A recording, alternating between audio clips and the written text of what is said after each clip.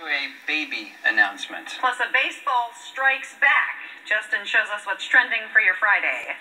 Thanks, guys. Some good stuff this morning. We start with an animal rescue right here in the Ozarks. And plenty of animals need rescuing, not just the cute ones.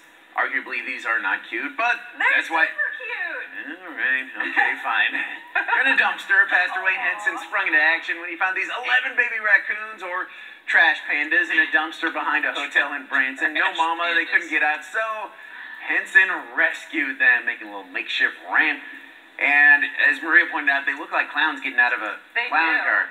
They keep on coming, full of hotel leftovers. It doesn't look real. Hopefully a little wiser now. Yeah, and they seem pretty calm, too. They're like, oh, hey, buddy. Hey, thanks for a that. lot. We'll be back next time tomorrow morning. That's right. Maybe a little Can you more put bread. this ramp up again? Yes. Let's go to Devine, Texas now, where firefighters helped with a baby gender reveal.